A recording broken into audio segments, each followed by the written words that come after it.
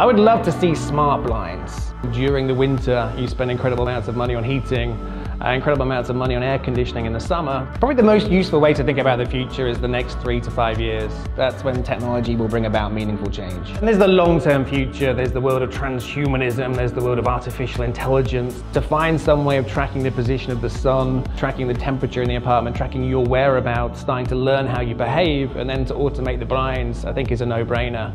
Probably the most useful way to think about technology and change is actually to be much more empathetic. Because all technology is new, we tend to focus on the tools, we tend to focus on the code. How can we look at everything that people want to do and then start layering through technology as solutions to people's problems?